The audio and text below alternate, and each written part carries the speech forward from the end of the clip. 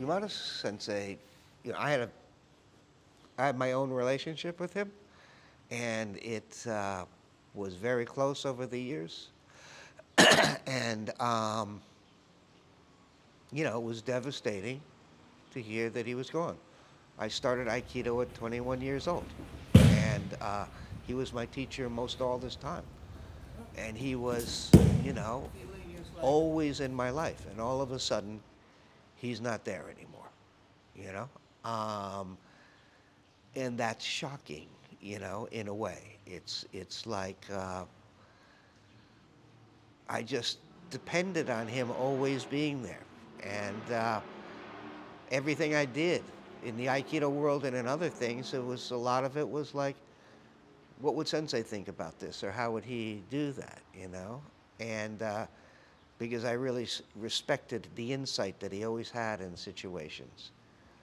I miss him, but I have to carry on and do what I'm doing, and carry on things that he used to count on me to do.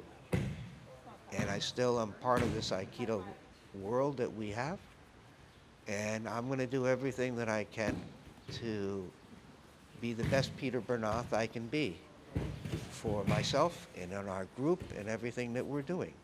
I'm going to try to help the other people in the same way that he did, and I'm going to miss him. Yamada Sensei had to deal with O Sensei dying. Yeah? Was that going to be the end of Aikido? You know? No.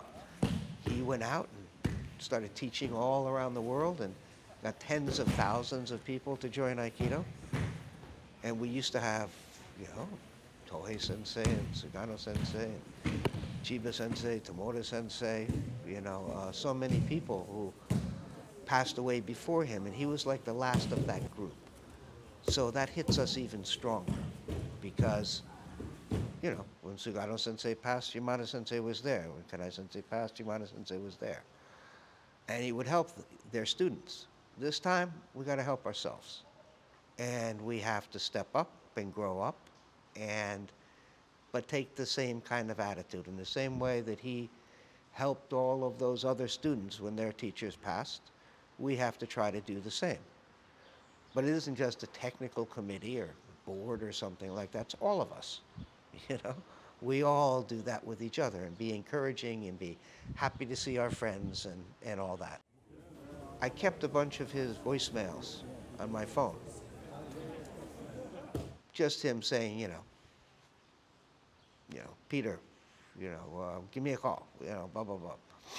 Just to hear his voice. And that's kind of nice. It's comforting.